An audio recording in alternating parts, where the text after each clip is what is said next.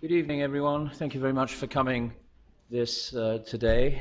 This is the fourth in a series of lectures which the LSE Ideas has been holding on looking at how we strategize particular problems. We've looked at security policy from an American and Russian point of view. Before Ukraine, I hasten to add, we've covered subjects such as urban planning, urbanization in Africa, and how middle powers like Singapore deal with very large powers like China.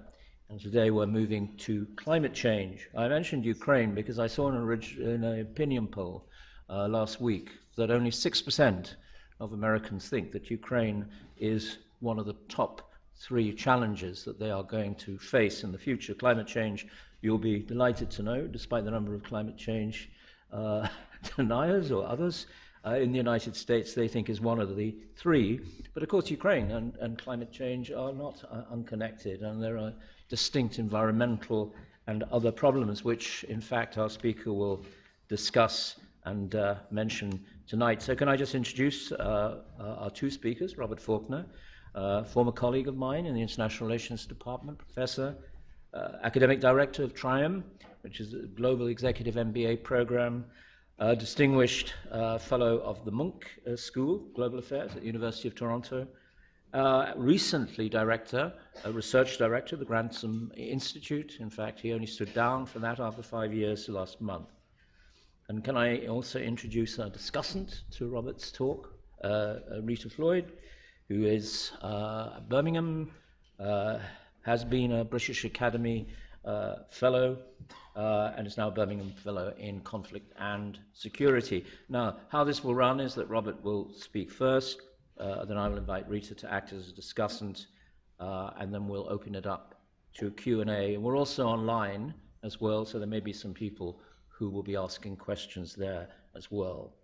Can I just encourage you to put your phones on silent, just in case it interferes with the technology, and there will be, hopefully, we're told we can't promise because there are always technical glitches, but we hope to have a podcast. So without further ado, Robert, if I can invite you to come up.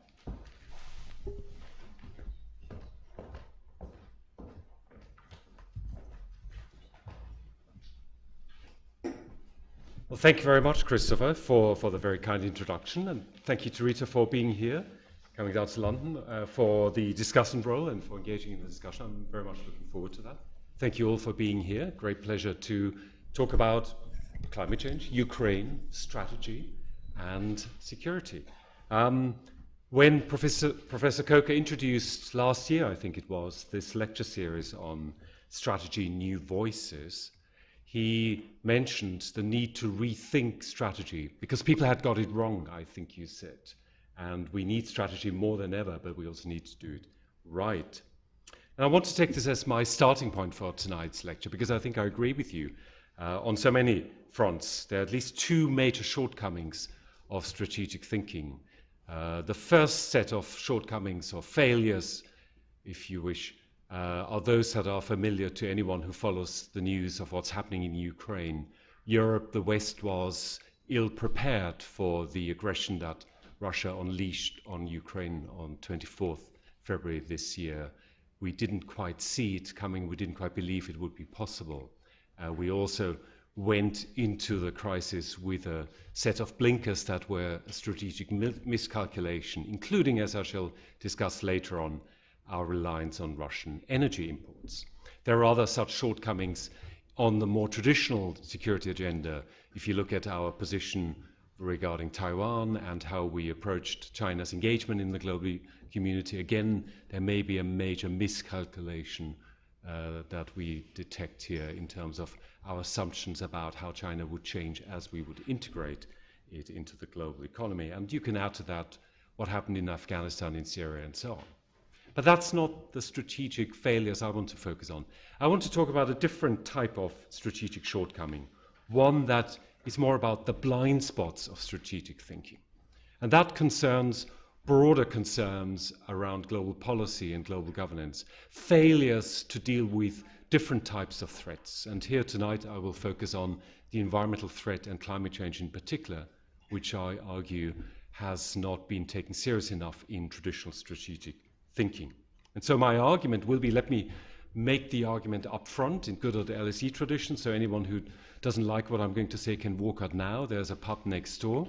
I think we need to, first of all, conceive of climate change as a global security threat, and that threat is becoming increasingly urgent. Secondly, we therefore also need a stronger strategic focus on how to deal with climate change. The community that deals with climate policy issues isn't always fully aware of the kind of strategic dilemmas that we face in dealing with that threat. And thirdly, we need to increasingly recognize that our collective response to climate change therefore intersects with energy security and geopolitics in ways that we haven't quite understood yet. So I think there's a message here for those of you who are in strategic studies to take climate change more seriously and more urgently, and those in climate debates to take strategic studies more seriously. All right, let me get started. And this is the point where I think I need help. Thank you.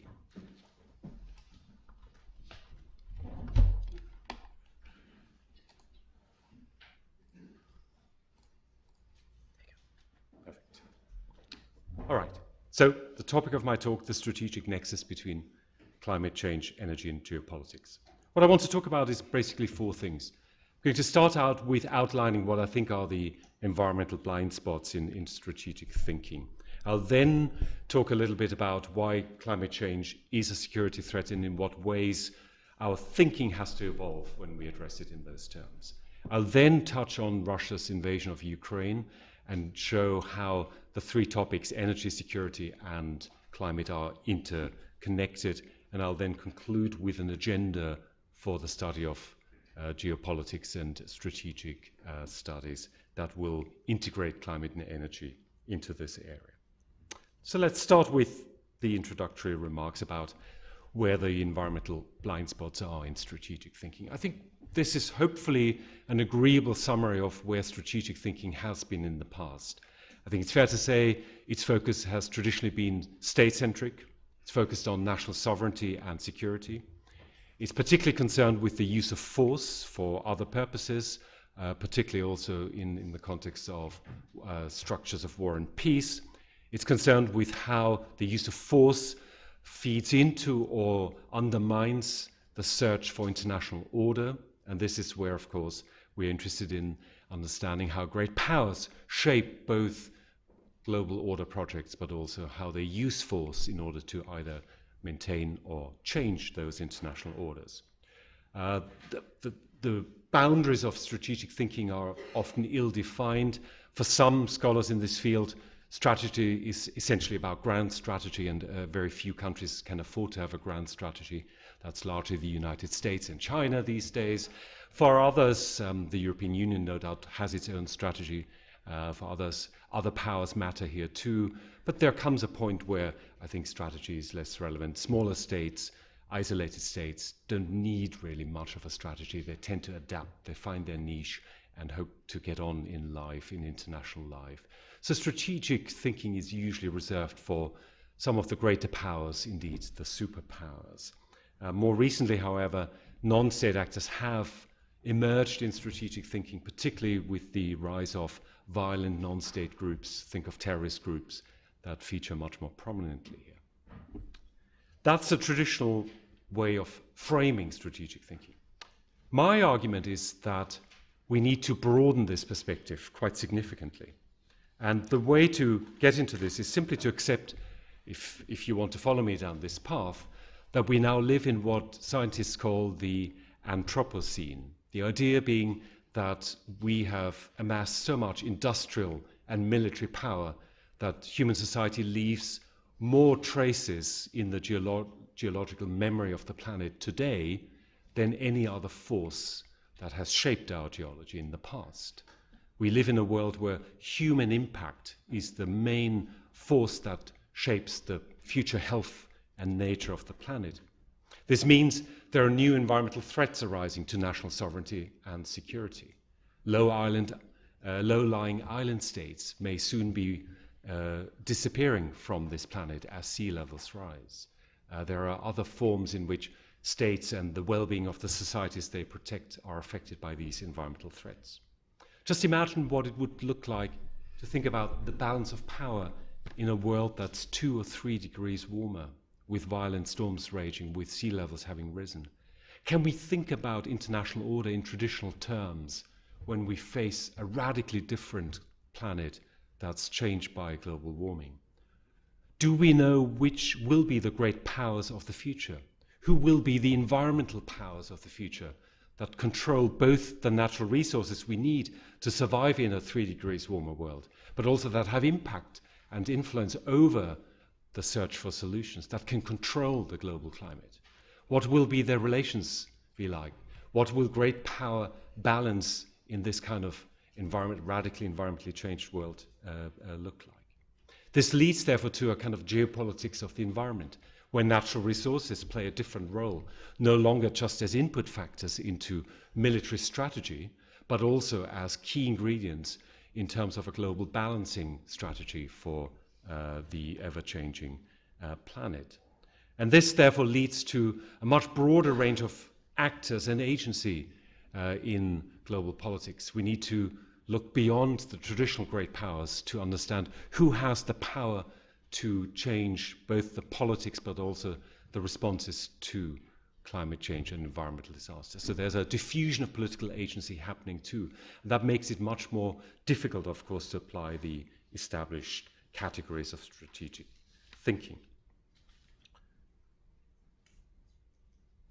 Now, what does this mean when we focus now on climate change as the main threat that we are addressing in today's talk? The traditional way to think about climate change is to look at, as you can see here on this graph, as a fairly linear problem that has arisen because we have pumped ever more CO2 into the atmosphere. And as you can see from the graph here, the emissions have risen more or less since the beginning of the industrial age. They've risen much faster since the end of the Second World War, when the post-war growth of the global economy really kick-started and led to a much, much wider range of industrializing projects that led to ever more emissions. The rise in emissions has been fairly linear. There are a few bumps along the way. As you can see here, the oil crisis in the 70s reduced emissions temporarily. The global financial crisis did its own good on that front. So thanks to the City of London and Wall Street for just helping to pause global emissions temporarily. The COVID-19 pandemic also led to a temporary halt. But so far the story is a depressing one because we've picked up that path ever since.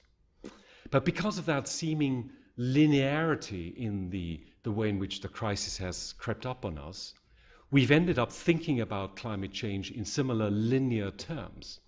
That means we've decided to treat it through normal politics, often quite boring politics. How do you improve energy efficiency? How do you insulate your home? How do you increase solar energy in the energy mix? Those are gradual improvements that we've tried to make in our industrial systems, in the way in which society is organized. And so climate politics is usually framed as part of so-called low politics or normal politics. That has, to some extent, lulled us into thinking that if only we apply normal political approaches, more of the same, a bit of international cooperation, a bit of investment by the private sector, by the state in renewable energy, we can eventually solve this problem. And because the environmental impacts, particularly those that are long-term, are uncertain, states have preferred to push the agenda out into the future. It is rational for states to ignore long-term threats when they're faced with short-term costs and risks. And for that reason, much of what happened in the UNFCCC negotiations is an entirely a rational game by states. Avoid hard decisions, see how it all works out, and for some states, think Canada, Russia, global warming may even be a positive gain story. Russia certainly can drill for oil in ever more northern areas. So there is therefore a problem with the way in which we framed this, and I'd like to challenge that. Look at this from a different angle. Look at the way in which the crisis that climate change is going to bring has arrived long before we thought. 10, 15 years ago, we thought this would be a problem for our children, for my children, for your children and next generations. Look at how this has changed. Let me give you just a few examples.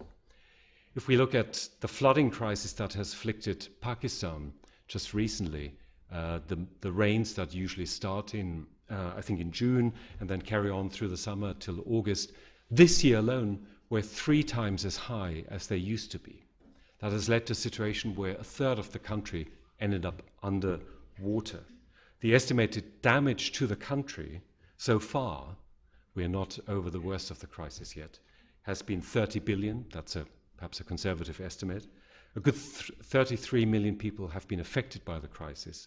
1,700 deaths have been recorded so far. 2 million homes are damaged or lost, and 45% of the cotton crop of a country that depends on its cotton exports has been destroyed. If that was caused by the military aggression of a neighboring country in one relatively short-term military campaign, we would describe that as an imminent security threat and one that would trigger security response. But because it has been a climate-enhanced environmental catastrophe, of course, it's not framed in that way. But it's important to note this is not just a regular occurrence of flooding that is, of course, common in countries that live in that region. It's estimated that the intensity of the rainfall in Pakistan has been increased by at least 50% because of global warming. And that means those kind of extreme crises will become more frequent. The same can be said about wildfires. Anyone who's spent the summer in the south of Europe, around the Mediterranean, or in California or in Australia, will have witnessed the ferocity with which wildfires have spread. We've seen an increase in the fires that have raged through various countries across the globe. It's not just an isolated phenomenon. Mexico has had its normal share of wildfires by April this year, and the fires have continued this year. The droughts that Europe has experienced were described as the worst in 500 years. 500 years. The problem is we are now experiencing 1 in 100 or 1 in 500 year droughts and fire seasons every few years. These are no longer the exceptional crisis that we face. These are now the new normal. If we look at heat waves, has anyone spent the summer here in July in London? Some of you will have arrived only in September. You would have experienced 40 degrees and more in some parts of the UK. Now, for some of you, that may have been a welcome change to the usual weather in London, but that is not the way many people in the UK would have seen it. It was an extremely rare event. It said that even if you take into account global warming as a force that's driving the rise in temperature, that has meant that we experienced temperatures that were a once in a century episode, and that's happening more frequently. Now, 40 degrees is unpleasant but not unbearable, but we increasingly see heat waves of up to 50 and over 50 degrees. This summer alone, both in Pakistan and in India, we've had a prolonged period where temperatures in Sindh province in central India reached over 50 degrees. 50 degrees over several days means that life as normal cannot continue. Factories close down, agriculture has to stop, people's lives are at threat. And that's now a regular occurrence in many parts of the world. And that's increasingly driven by climate change. And storms have, of course, increased. We've always had hurricanes in the Gulf of Mexico, but the intensity and the frequency, again, is on the rise, and every bit of warming is driving up the pressure there. It's not just lives that are disrupted, it's people's savings that are disrupted. Infrastructure in Florida has been destroyed on a massive scale, and many people live in houses that are their pension savings. So we're facing also a much longer crisis in terms of which assets we are going to protect against these intensified environmental catastrophes and which ones we will have to let go. And that creates not just environmental problems, that creates huge social and political problems. So The key lesson is, therefore, the key takeaway is that these are not isolated incidents that will go away. They're intensifying and they're speeding up. And every degree of warming that we add to this increases the damage that climate change produces. Which brings me to a different framing of the climate risks that we are facing.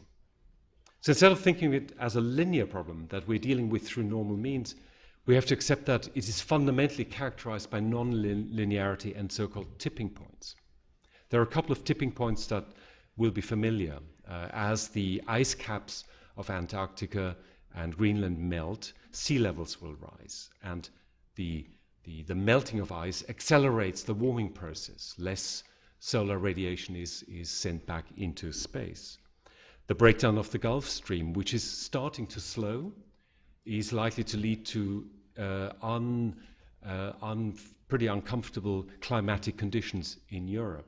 The Gulf Stream is already slowing, and it's foreseeable that should we reach a tipping point where it simply stops, the entire basis for agriculture and livelihoods in Europe will change. Sea levels have been rising at about 1.4 millimeter a year in the 20th century, year on year. They're now rising at levels of 3.6 millimeters every year. So again, this is a non-linear change that is accelerating. Once the Amazonian rainforest is gone, then the entire ecosystem of South America, weather patterns, rain patterns will be changed forever. And so we're facing a situation where if these tipping points kick in, if we reach them and can't prevent global warming from reaching these tipping points, global warming itself accelerates. The current predictions are 2 to 3 degrees, but some scientists say we may well end up with 4 degrees, 5 degrees, or 6 degrees, which takes us well outside any historic proportion of what we've experienced before. And just to illustrate the non-linearity that we face, here's an interesting illustration that was presented at a recent workshop. Oops, it's meant to work like this. Oh, it's not working. Okay. I don't think we can fix this. It's meant to be animated, but do you think there's anything we can do? No. Sorry. You don't mind if I blame you for that slightly gesture. Sorry about that. It worked when I tried it out earlier on, so believe me, just trust me. So what I was going to show you is this illustration, which shows you that circle, a ball in a well, and it sits on the left, and I'm going to move away. The ball previously sits in a higher level of the well, and as the well deepens to this side, eventually the ball finds its new equilibrium to the right, and on the right-hand side you see depicted the non-linear change in the energy balance here. And that's a very simple depiction of a seemingly linear change, the ever so slow lowering of the well on the right-hand side that leads to a non-linear effect in environmental terms. And once the ball has fallen to the right, it has reached a lower level in the well, it can no longer be pushed back up. It has reached a new equilibrium, and that's what's so dangerous. You can't go back behind the tipping point that you've reached. Okay, that's the ecological dimension. But there are important social, political, and economic tipping points we need to consider. This is what gets me then into the argument about security. Because if climate change has these kind of effects where it creates an imbalance that leads to sudden and unexpected adjustments, then we should expect rapid changes in the social, political, and economic context. So, for example, ecological disasters that undermine livelihoods could easily lead to very sudden and dramatic migration flows. Some scholars argue that we already see some effect of that. I wouldn't go as far as saying that global migration is currently driven predominantly by climate change, but it's relatively easy to work out why an increase in ecological stresses could increase the numbers of people moving. We will likely see greater resource competition in local context, right? Rivers lakes disappearing. This will undermine agriculture. This will lead to conflict within states over those resources. That will have to be managed. That can again reach certain tipping points. We will find that some states will collapse under the burden of the distributional conflicts this creates. This is not a scenario of all political systems breaking up, though if you look around northern hemispheres, the politics are pretty fragile in many countries. But this is as yet mostly concentrated on developing countries. But the fear of state collapse because of ecological stresses can no longer be ruled out. And interesting enough, we should also reflect on the fact that the policy measures we take to deal with climate change, say phasing out CO2 emissions, reducing our reliance on fossil fuels, could itself trigger political economic consequences. Think of the dangers of stranded assets. What will happen to those countries, those companies that possess fossil fuel assets that will no longer be allowed to be used?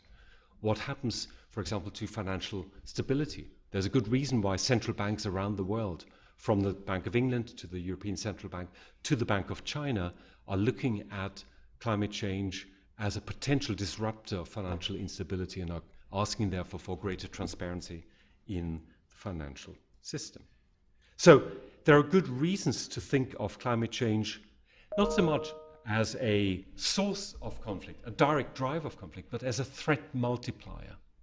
Conflict will still be driven by other forces. It's state failure that drives people abroad. It's the failure of states to, for example, deal with distributive conflicts that leads to intrastate conflict. But climate change becomes that multiplier that accelerates and exacerbates those conflicts. And for that reason, we need to prepare for those tipping points that will drive us into ever greater climate insecurity. Now, you might think that the realization of that should have already allowed us to come up with securitized responses. I'm not quite sure if someone is sending me a message here, but the computer is certainly unhappy. Securitization has been on the agenda for some time. Military organizations from NATO to the Pentagon, the UK's Ministry of Defence, other organizations too, have long studied climate change and have considered how security can affect their own military and security strategies. The puzzle perhaps remains that securitization as yet has been incomplete and largely unsuccessful. We've not seen any shift towards a much more securitized kind of response strategy. We talk about climate security without actually changing the way we go about this. This is a topic that Rita, of course, has written eloquently about it. So I'm not going to touch too much on it because I have a feeling Rita may come back to why that isn't the case and might not be the case. But I'd like to perhaps put in a different argument before Rita takes it apart, which is to say, could the crisis we're facing at the moment in the Ukraine and beyond, could that be the moment that triggers a different kind of response to climate change? Could it be that that is indeed the catalyst that we needed to drive us into a different scenario around energy usage and climate mitigation? So in my third point of the lecture, I want to come to the question of what has the Ukraine crisis done to our energy strategy and climate strategy. And I think I don't need to say too much about the conflict. We're all glued to our television sets to observe what's happening in the country and beyond. I think it's obvious that the war itself has been very much driven by the two dimensions of the military dimension, the use of military force, but also energy as a key tool in the conflict. Russia itself is weaponizing energy in the conflict, but the West is also responding in kind by trying to reduce its energy dependence on Russia. So the first point to note is, of course, that the war has created havoc to our Western energy strategy, and with that, I think, has also affected directly our climate strategy. But how has it done so? That's the question I want to explore with you. The first point to note is the war has certainly exposed a huge energy strategy blunder that the West, and particularly Europe, has committed. I should exclude the United States here, because it was, of course, the United States that has long argued against what Europe did in terms of inviting energy dependence on Russia. If you look at this graph, this shows you the levels of natural gas production and imports by different countries to Europe. And as you can see, back in 2015, imports from Russia were at a level of around 36%. They actually rose by 2018 to 41%, only to fall back in the year before the invasion to 38%. Now that may seem like a stable picture, but the interesting point to note is that we had two warning calls when Europe should have woken up and realized that this is not a recipe for energy security. The first warning call came, of course, in the various crises between Russia and Ukraine over deliveries of natural gas shipments, where it became apparent that we were at the mercy of a weaponized energy system. But then the second crisis, of course, came in 2014 when Russia invaded and annexed Crimea. And if you look for any evidence of what 2014 did to our energy strategy, then you'll look for a long time. It did nothing.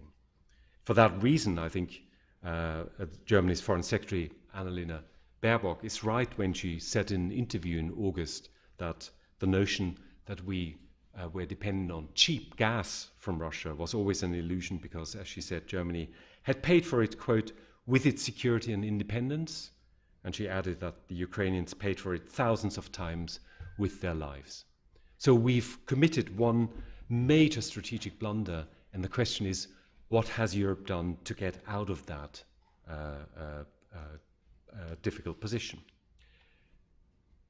The short-term perspective, and here I need to distinguish between the short-term and the long-term, can be seen from the depiction of our current strategy to reduce Russian gas imports on the right. But let me talk about this briefly. It's clear that we are having to reduce Russian gas imports as quickly as possible, and we've done this so far, if you look at the different elements that you see depicted on the right, through four different means. There's first of all gas demand reduction through efficiency gains, simply reducing demand. Public buildings in Germany are now set at 19 degrees Celsius. So anyone who knows LSE buildings, that's what you often get when our heating system doesn't quite work as predicted, but that's now the norm in Germany. And that has made a small but noticeable difference. We've then seen an increase in increased gas imports from other regions of the world, Qatar, the United States, Algeria, and so on. So there has been some fuel switching going on to reduce Russian imports. We then have seen also an increase in other fuel use, particularly coal, which is of course still abundant in certain parts of Europe, Poland, Germany, and so on. And then an increase in LNG shipments from further afield. So what we've seen is a classic securitized response. The need to act quickly has led to a panoply of different responses that all make sense from the perspective of gaining energy independence.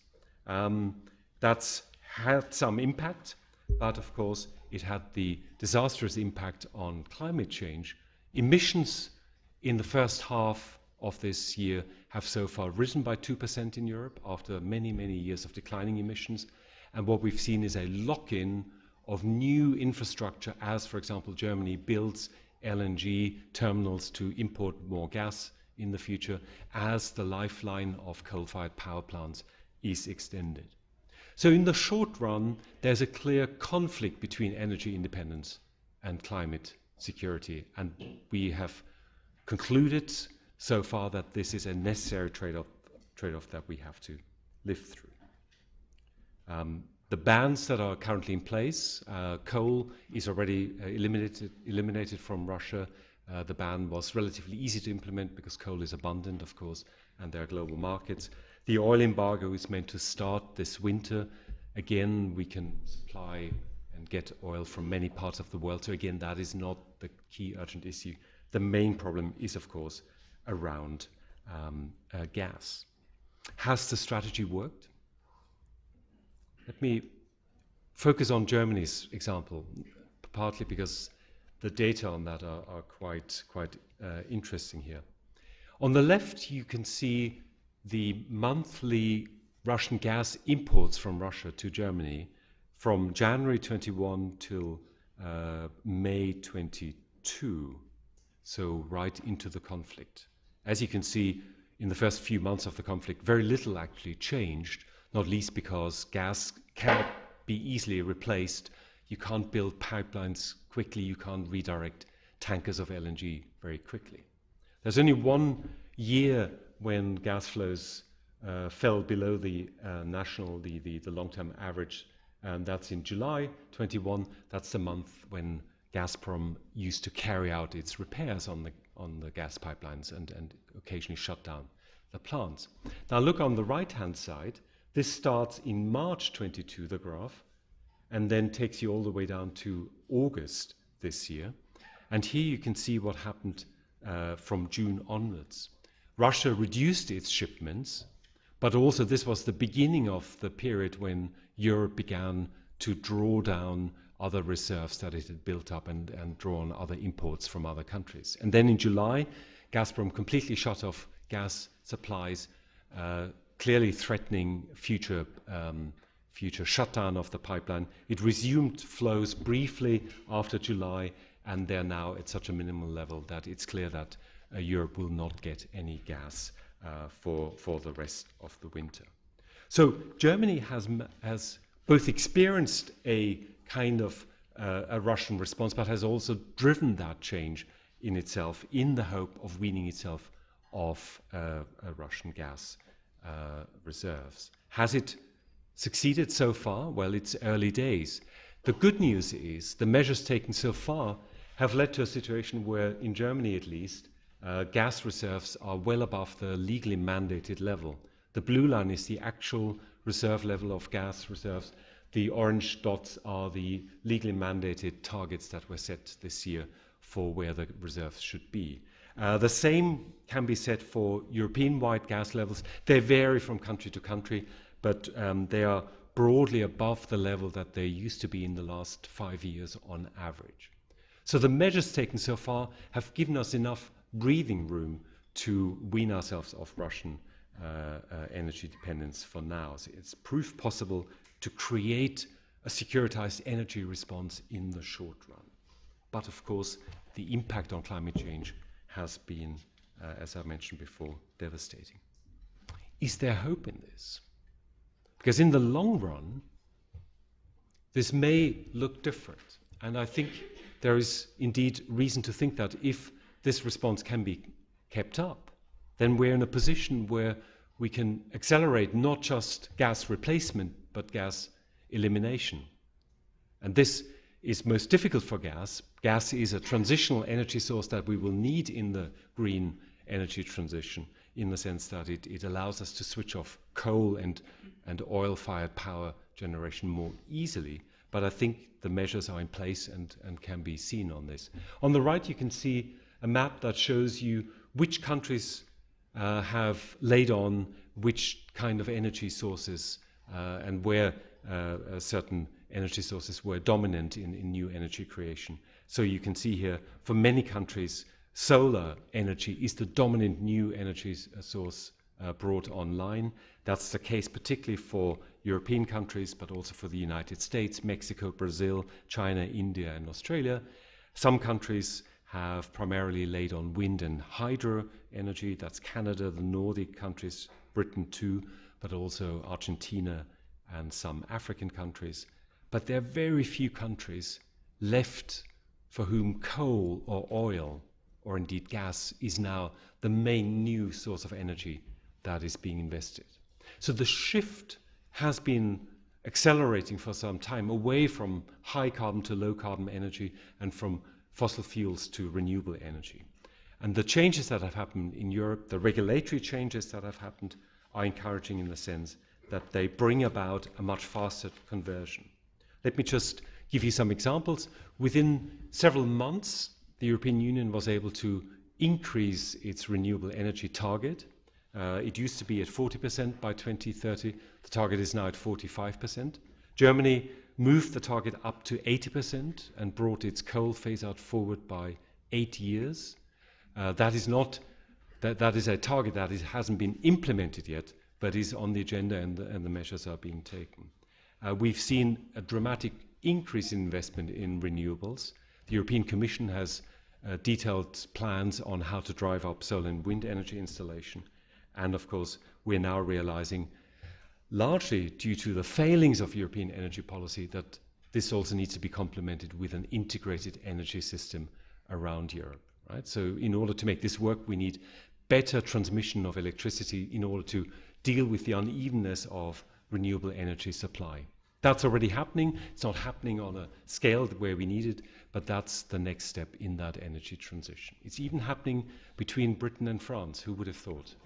Apparently, I've learned recently, France sends electricity to us and we do the same, sending it back to France, not least because we have different electricity peaks in both countries. So the French have their peak in the morning between 8 and 11. That's when they switch on their manufacturing plants, and Britain supplies energy to France during that period. The British peak is in the afternoon from 4 to 8, when Brits switch on their kettles and switch on their television for EastEnders, and France is helping with electricity for that. So that is already on the cards, even outside an integrated EU energy market. But those steps need to be stepped up, and the mood music we've heard so far coming out of Brussels is fairly encouraging. That means this could just be the moment where Europe uses, and I use this carefully, this word, uses the Ukraine crisis for a broader and better climate purpose. This could be the moment where we are beginning to see a kind of securitized response to the climate crisis that comes out of a securitized energy response. If we get the parameters of that transition right.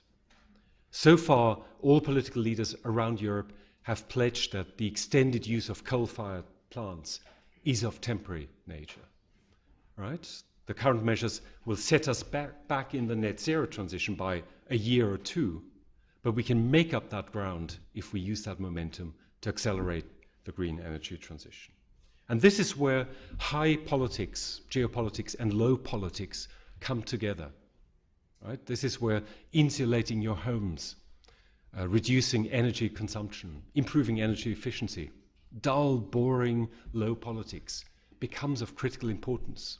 As a study by Carbon Brief, one of the fine think tanks in the UK that looks at carbon data, has shown, had Britain not got rid of what David Cameron once famously called the green crap, that is the home insulation program that was up and running until his government reduced the funding, we could have reduced gas imports in the UK by now by 13%. That would have eliminated all Russian gas imports already and much more. So there is an argument to be made, therefore, that we need to merge those low politics, those boring politics of the climate mitigation strategy with the high politics of our energy independence that we seek. Okay, I think I need to come to the conclusion. So, where does this leave us? I think it's clear that there is a strategic dimension, therefore, to energy and climate policy. And for me, this means, first of all, that the net zero transition should not be seen in isolation, but needs to be made an integral part of our energy security strategy. To play one off against the other is not very far-sighted, and we need to recognize that despite short-term priorities that may get in the way, the two work together, go in the same direction. This produces very tangible results on a geopolitical platform too, because we need to reduce our dependence on fossil fuel exporters. Petrostates like Russia that abuse their power in global energy markets need to be countered on many levels, but particularly on the energy front, and that ought to be both an energy and a climate priority.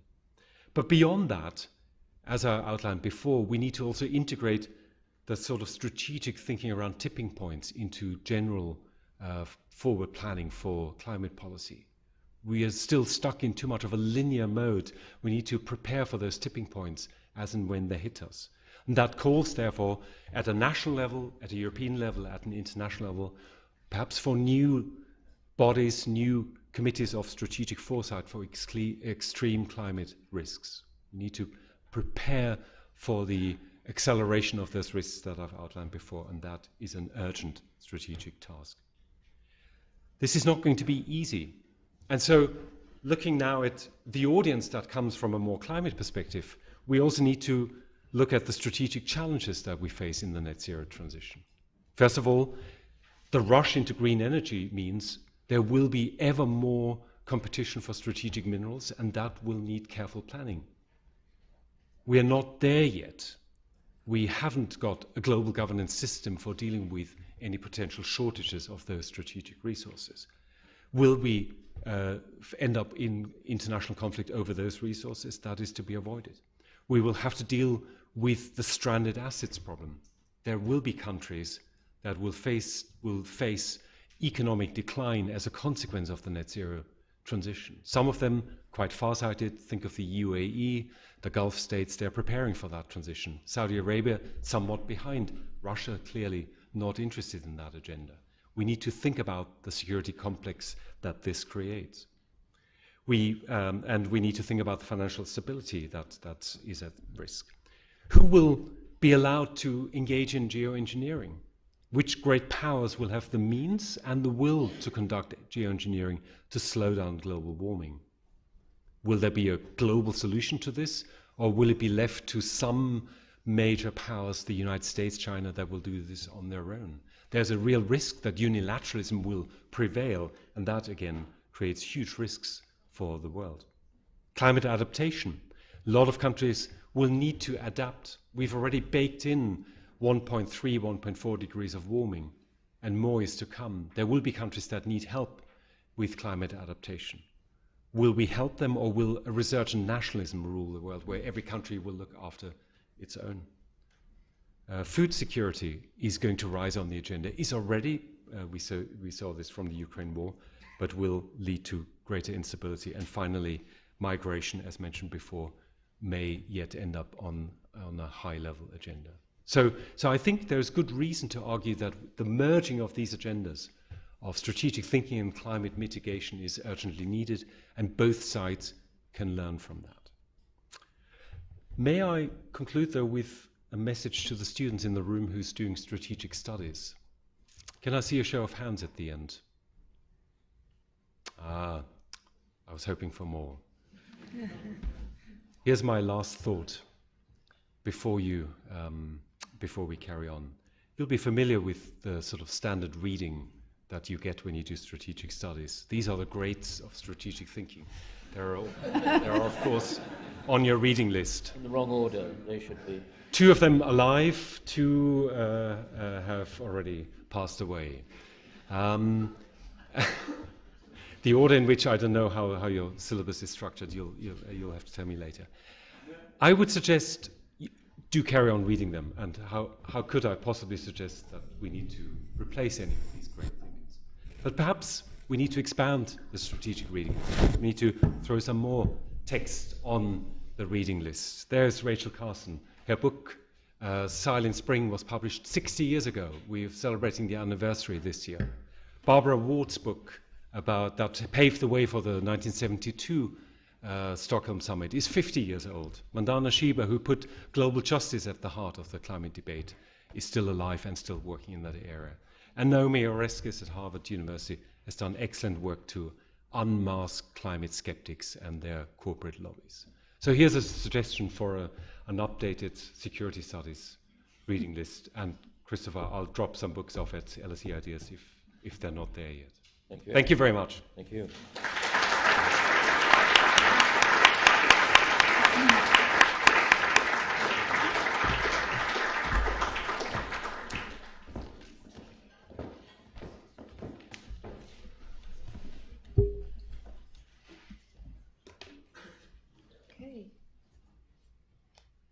So here we are going straight to another person talking.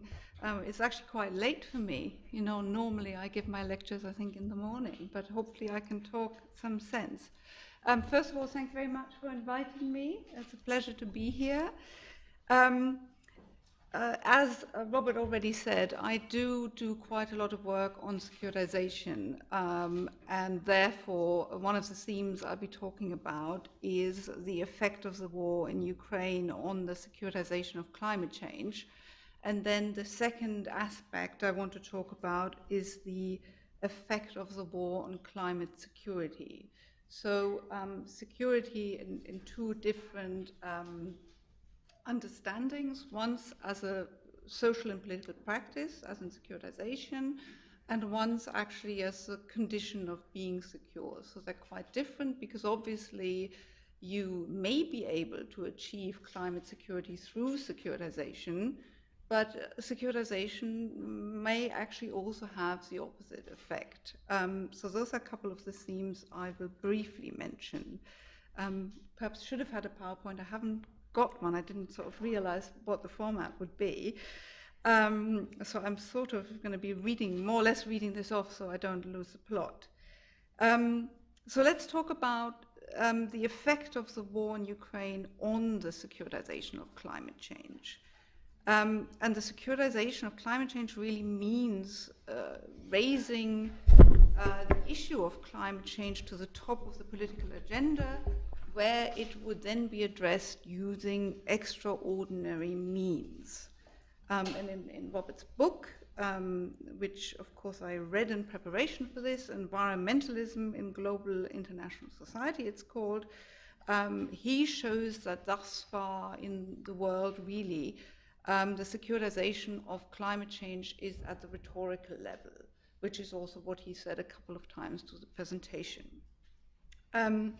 And I think a way to capture this quite vividly is if you think about the European Union and also quite a lot of states in 2019, certainly before COVID, all were busy declaring a climate emergency. I don't know if any one of you remember this, you know, that we are now living or going through a climate emergency. But in all of those cases, I would say, no extraordinary measures followed that declaration of the threat. Even though, of course, I would say that in large parts of Europe, certainly, that climate threat is pretty much accepted, which would mean, you know, that what in securitization theory is called the audience, which we can take to be the electorate, actually accepts that. You know, most people think, yes, climate change actually is a threat. So if there is the declaration and the acceptance, it would, according to the theory, allow that extraordinary measures are adopted. But that hasn't happened. So then we can look at the reason why not. I haven't really got time to go into the why not, but certainly one of the things that did come up in the talk and also I think in the book is this issue of, well, what would that actually look like? You know, I think we have some difficulty imagining what extraordinary measures would look like that we haven't seen before. But I think it could be something like banning polluting industries, restrictions on flying for pleasure or for business, restrictions on the use of personal transport, kind of the sort of restrictions we saw under COVID as well, obviously with a different purpose, but the, you know, work from home because we need to cut down on carbon emissions. If everybody goes into work in their car, then that obviously raises carbon emissions. I would say that over the past decade or so, this rhetorical securitization of climate change has become quite established. You know, we are used to the phrase climate security, for instance, or even the climate emergency, whereas when I look back, when I did my PhD on environmental security in 2007, I finished, it was very much, what are you doing? Environmental security, what's that? People had no real concept of that. And, here we are, not that many years later, and climate security is very well known, I would say. But I would also say that climate change as a security threat comes in waves. So what I do with my students at the beginning of a new term, I often ask the students, what do you think is the most important security threat to your country of origin and to the UK? And the list is always quite broad, but the list is also usually informed by what's going on right now. And climate change is very often replaced by the big security threats. So climate change is replaced by COVID. You will hear of climate change as a security threat before COVID, but not so much during COVID. And I think that's also why a lot of analysts or a lot of people who care about these issues, they then find it necessary to link the issue they care about to the big security issue, which in a way is what we're doing here tonight, right? So I would expect that climate change, as a security threat, the securitization of climate change, would be sidelined by the Ukraine war. And I mean, I haven't done this in much detail, but I looked a little bit at speeches by, relevant politicians. For example, von der Leyen's State of the Union doesn't mention climate change to the same degree as it has done in the past. Here you might say there, well, that's because the point's already been made, and she did mention it in previous years, and it's been accepted and established. But I think it goes right the way through. For instance, if we recall that the IPCC, I think this is the sixth assessment report, the second working group, they finalized one of these reports, the second working group that was on the 28th of February this year. Obviously, that didn't get a lot of press. It didn't get as much press as it would have done ordinarily because of the events in Ukraine. Similarly, NATO was mentioned earlier. NATO this year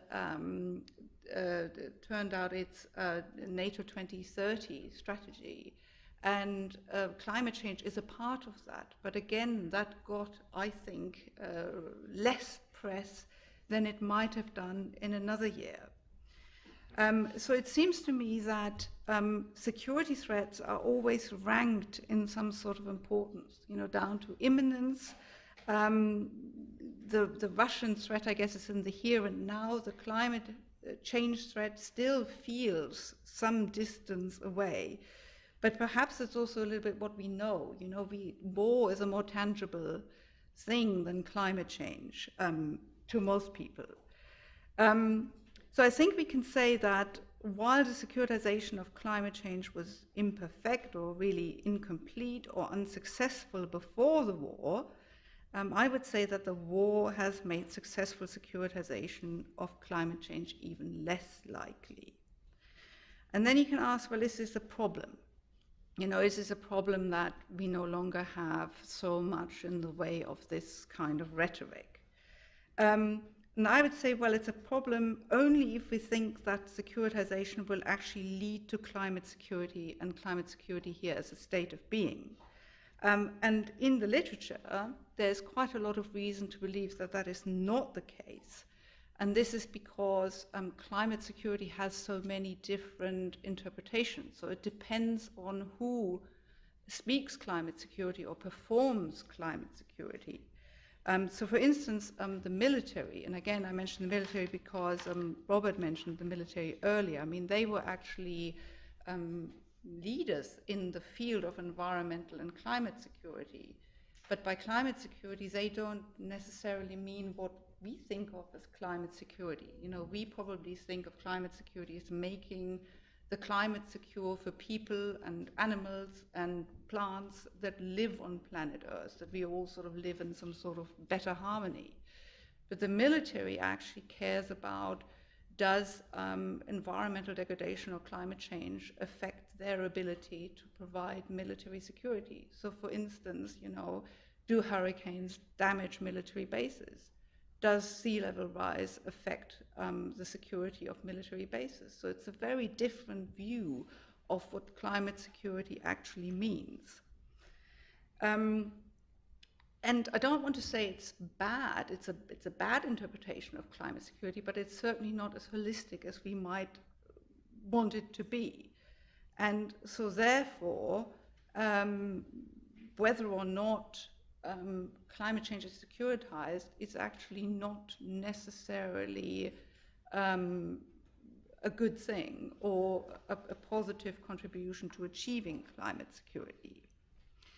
Okay, so let me now turn to this second argument, which is the effect of the war on climate security. And this time I do mean the sort of not positivist, the positive holistic view just described. So the view that making the climate genuinely safe. So in Robert's talk, he sort of presents this view that the Ukraine war is an opportunity to achieve climate security. And I would say there is a possibility of that. Like Robert, I'm originally from Germany.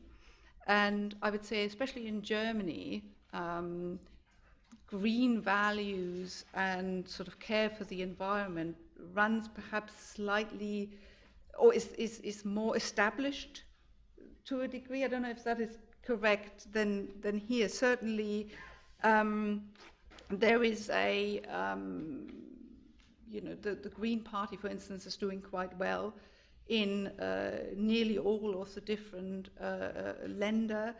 And so I don't, in other words, want to pour cold water on what you've been saying in terms of, the possibility of achieving climate security.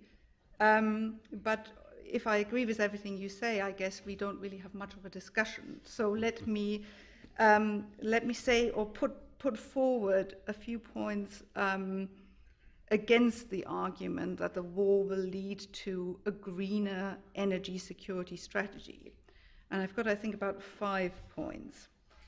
The first one is that actually when you look at what's been happening in terms of the adaptation that Germany in particular, and this is very heavily German focused, is that coal is actually kept going. That's the first one. So Germany promised to phase out coal by 2030, but obviously because of this energy crisis, they had to reactivate some of the already mothballed or destined for mothballing plants, and are keeping coal going very likely now till 2045.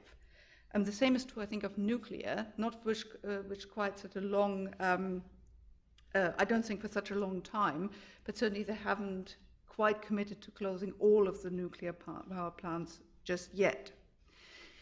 Then the second one is, I don't think, and this actually almost contradicts what I said earlier about the Germans being very green. Now I'm going to say that there's discontent among the German population towards these measures, right? Essentially, people aren't happy to pay the price for energy that they will have to pay. And this is especially the case in East Germany, where apparently 65% are actually for the reopening of Nord Stream 2.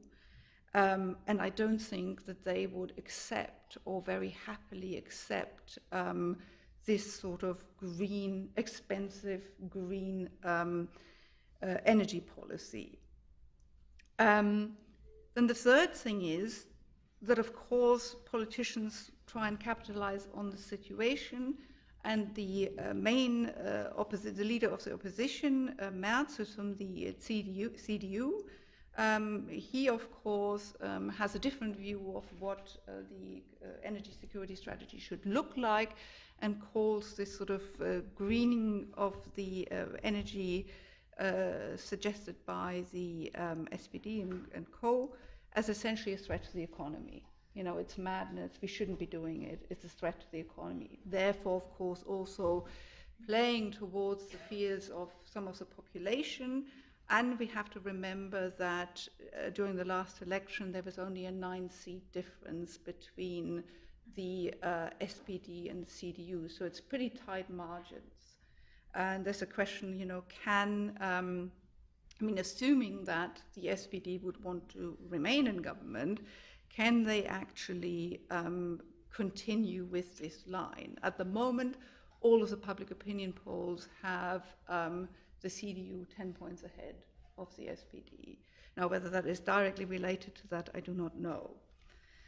Then another point against Robert's argument is this question of, are the green alternatives really green?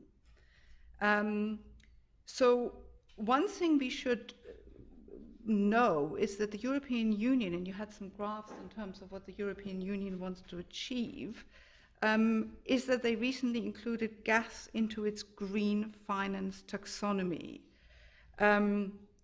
which is this labeling of natural gas as essentially a green energy source that could then be supported and subsidized.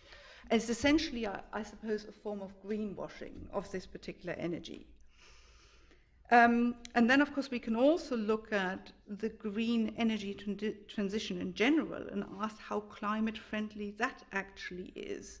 And then we come to points such as how do they actually get these rare minerals out of the stone that will be needed for all of us driving around in electric cars, for example. And that is actually hugely carbon intensive. So you mentioned, the conflict, the possibility of conflict, but actually I have one statistic here. This comes from Nature Geoscience.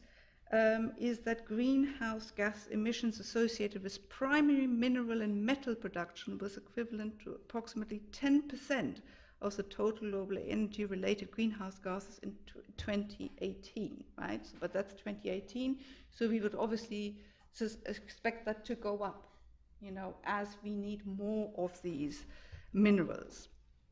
And there are actually quite a lot of other negative effects for the environment as well from this kind of resource extraction, including acidification of the rivers and so on and so forth.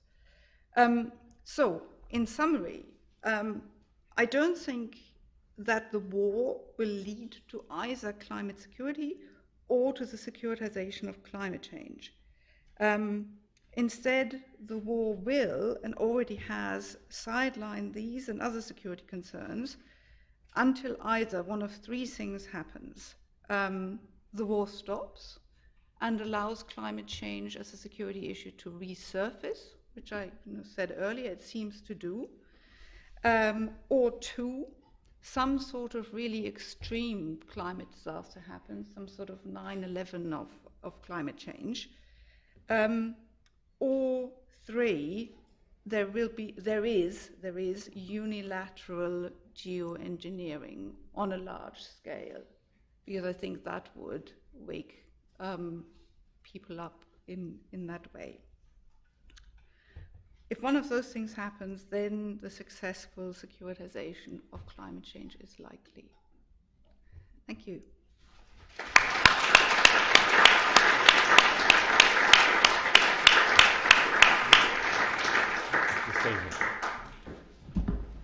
Thank you very much to both of our speakers. Well, you were kind enough, Robert, to put my picture up, so I should repay the compliment and ask you the two questions you planted that I should ask you, but I'm not going to do that because time is moving on and really the audience must have a chance to speak. So will you please, there's a microphone, I think, going around. Is there or not? No, is there a microphone? Yes. Is there anyone on the other side? Microphones. Yes. Yeah. If you could just say who you are, by the way, very briefly, and then ask your question. And I'll ask both speakers to address it if they wish to do that. Okay, so I have one here. You have to press the button, but not in a Putin sense of the word.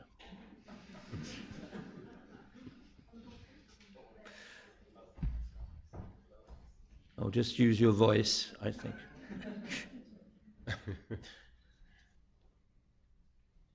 bit of geoengineering here would not go amiss.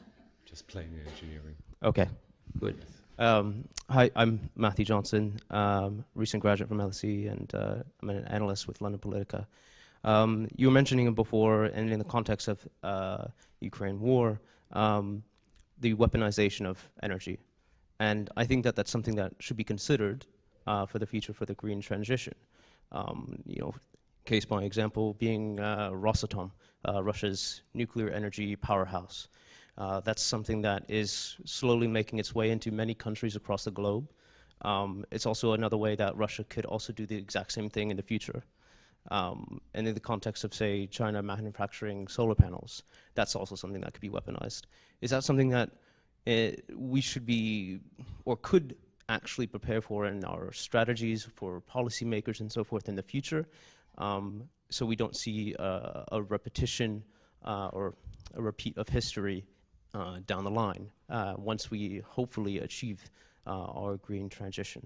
Thank you. Let's take another question. You can decide which ones you want to answer. Yes, back.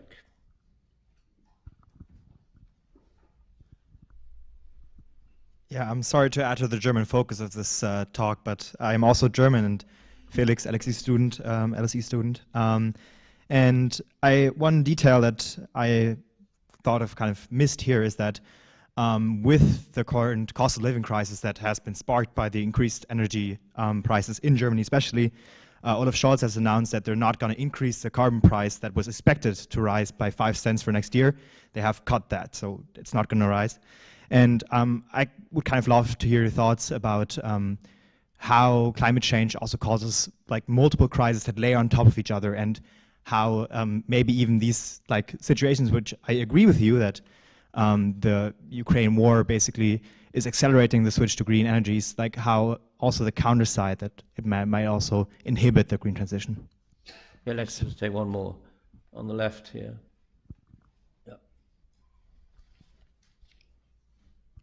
Hi, thank you very much to both speakers for your insights. Shifting the conversation a bit away from Europe, just wanted to address your points on climate security. I know, Robert, you mentioned that like a lot of times, you know, actually the problems to be assigned with migration can be assigned on state failures. How do we, you know, maybe multilaterally or like as Europe, address the legacies that are left behind that causes these state failure issues and causes a lot of these countries to, you know, both suffer conflicts, intrastate or interstate conflicts with climate issues, but also still be, you know, heavily producing, like, let's say, oil. So examples that come to my mind would be like Tajikistan or like Nigeria. So, yeah. Okay, Robert, would you like to start? Yeah, thank you for these questions, and I'm glad you pushed it a little bit out of the European dimension as well, which is very important here. I'll start with the first question, Matthew's question, about the weaponization of energy. I think that's the key point that I was alluding to when I was arguing that this crisis offers an opportunity, because we have realized out of our blindfolds, the strategic blindfolds in Europe, when we allowed energy to be treated like a normal commodity that you can trade in the open market, and you allow yourself to become dependent on just one major supplier to the east of Europe, we've realized that just won't do. So the current search for energy independence is partly driven by that desire to drive down opportunities for future opponents to use energy dependence in that way. So it's about reducing weaponization opportunities.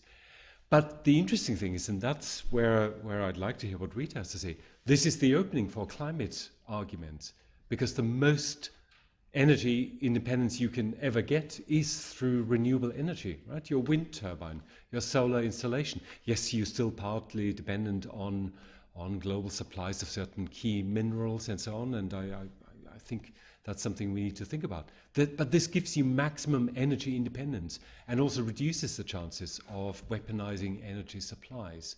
That's why I think this is the crunch moment for Europe, where we need to realize that energy independence is best served by radical climate policy. So the threat you describe is not going to go away, but we can do a lot to address these concerns.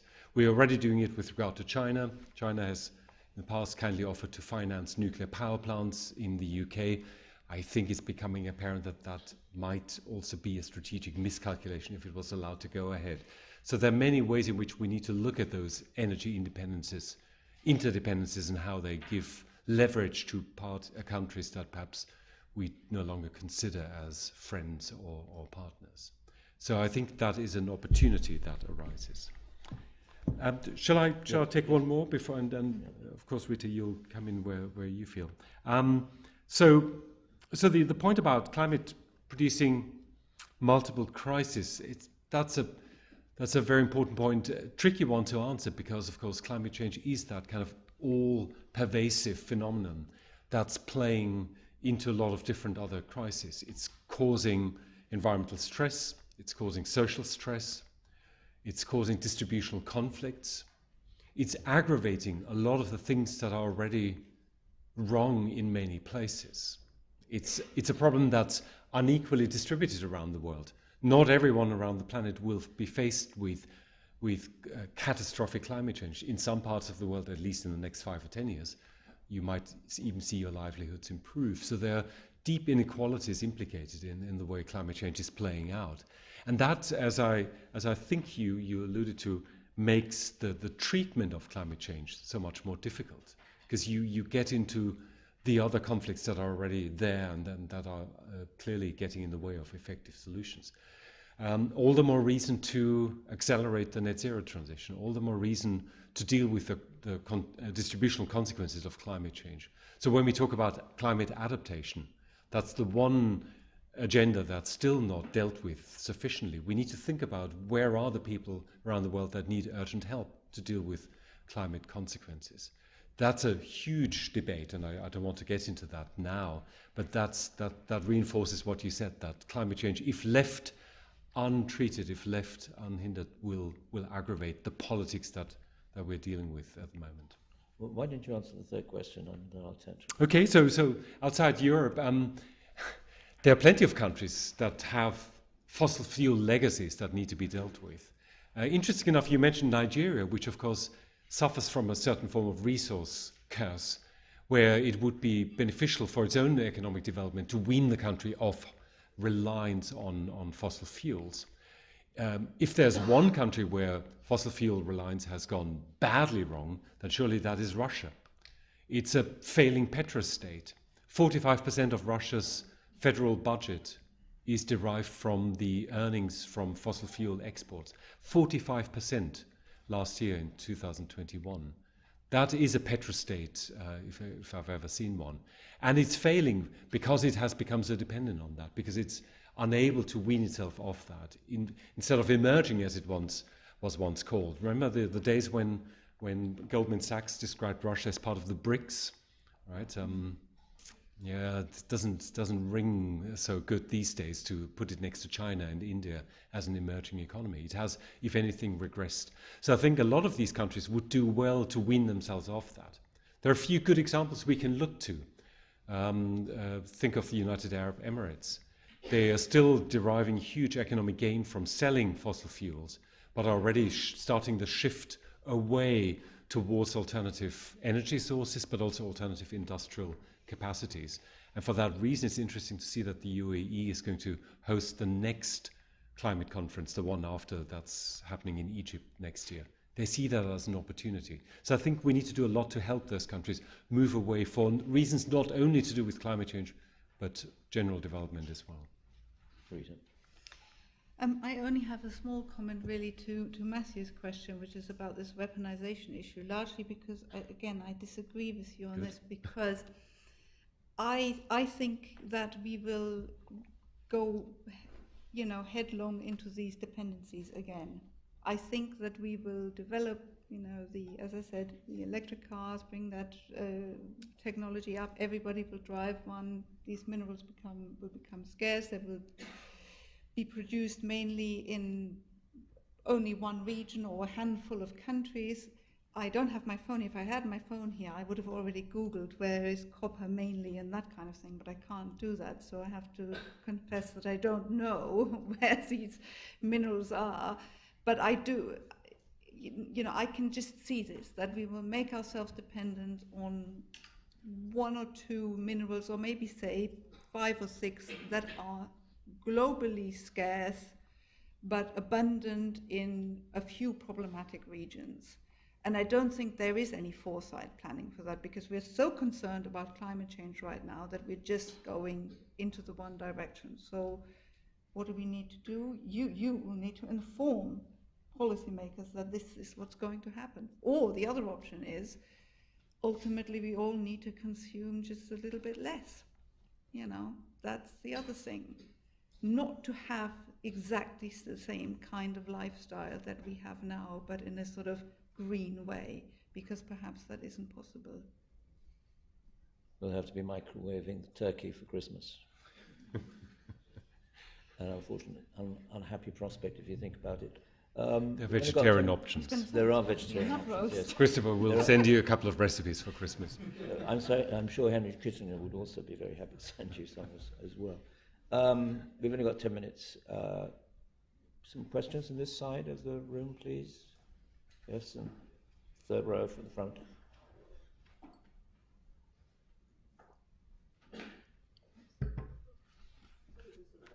It's not on.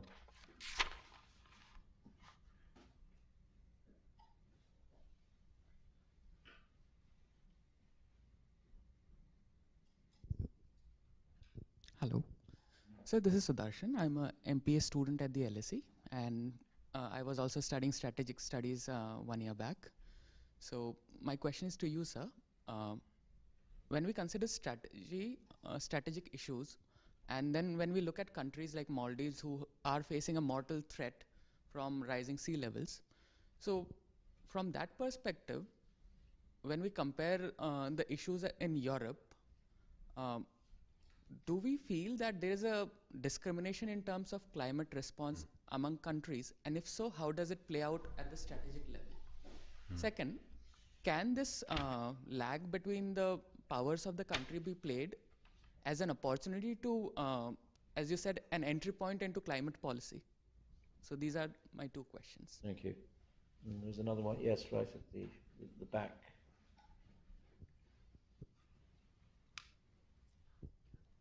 There are two questions, two people, one behind the other, so we have to leave it at that, but you and then the person behind you, and then we'll go to the speaker. Thanks. Sahil, University of Cambridge.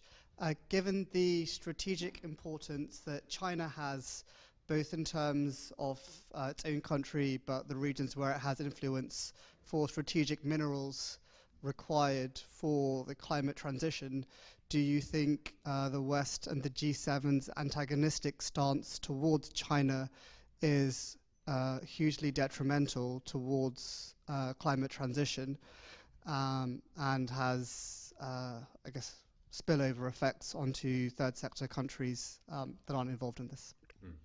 Yes, Liz Truss has just added geoliberalism to the geos, geoeconomics and geopolitics. I think that's probably involved in your question there. Yes. Good evening. Thank you for your presentation. I'm Victor, and I'm French student of LSE.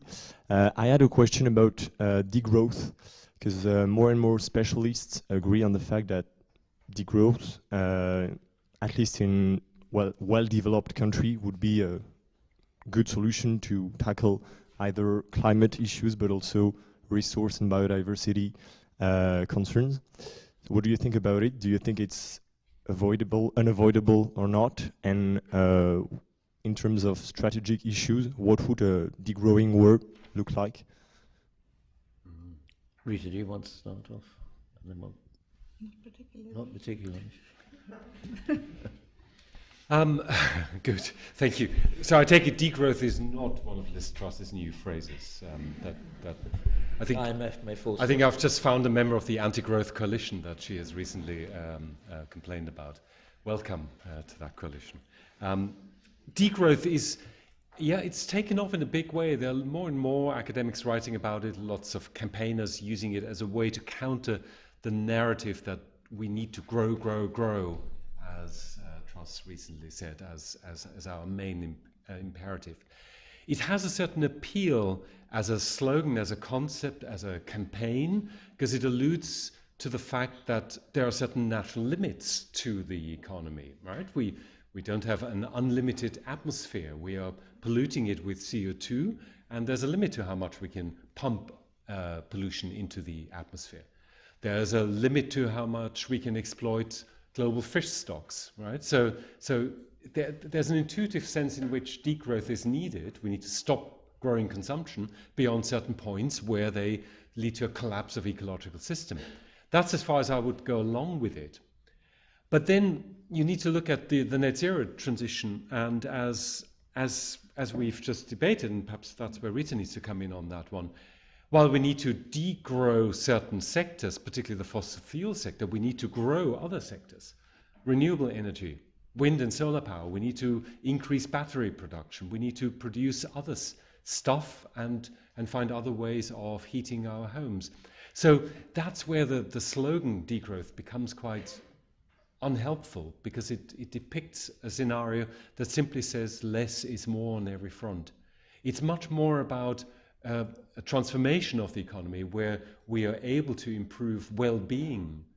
That may include some material gains, but that also implies a certain reduction in certain other activities. And so to come back to the car story, right? There'll be lots of people who will continue to rely on the car.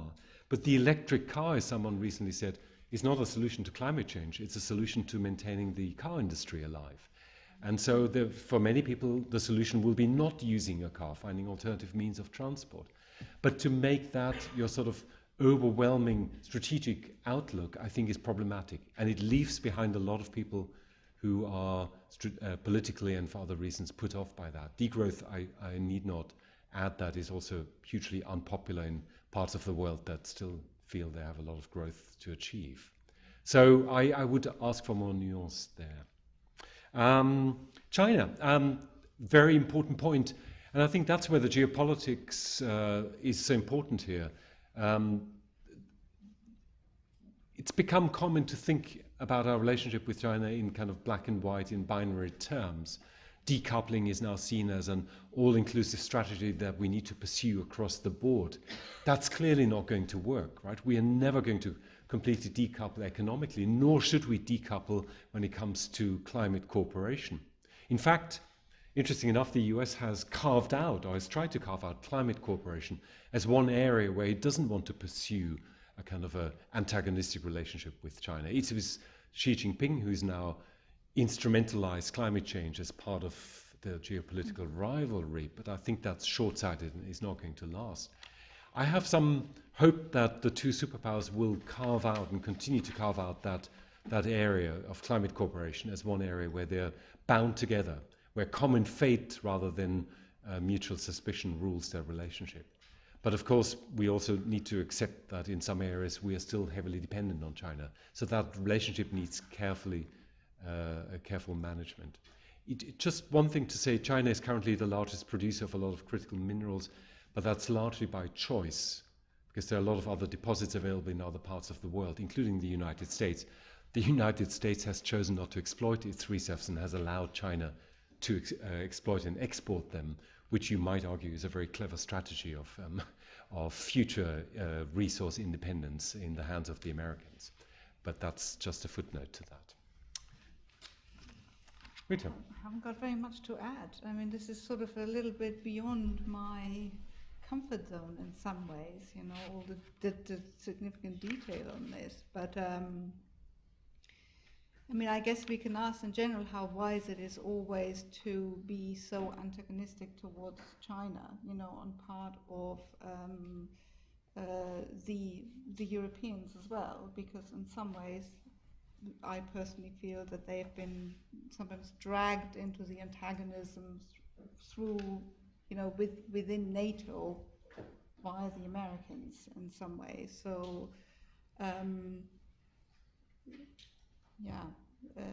it's a difficult one. May I come back to the question about the Maldives and the small island states? I'm sorry I forgot to raise that. The question was what is the strategic outlook for small island states? Many of them are now threatened with losing not just their sovereignty but their territorial integrity as well.